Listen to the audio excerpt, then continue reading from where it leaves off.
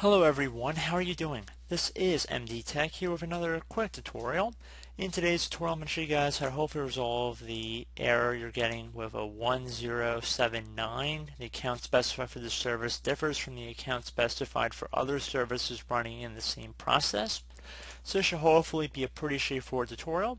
And without further ado, let's jump right into it. So we're going to start by opening up the Start menu. Just left click on the Start button one time. Type in Services. You want to open that up. Should be pretty consistent across all versions of Windows, or at least modern versions. And now at this point it's going to depend on where you're getting the error from. So let's just say it's the Windows Audio service. And again, it could be a variety of different services, but let's just say it's Windows Audio. You want to double click on it. So go underneath the Log On tab. Now underneath this account you want to make sure it says Local Service right here. And then the password and confirmation password should be whatever your password is on your computer, and then left click on apply and OK once you're done doing that, and that should hopefully be about it.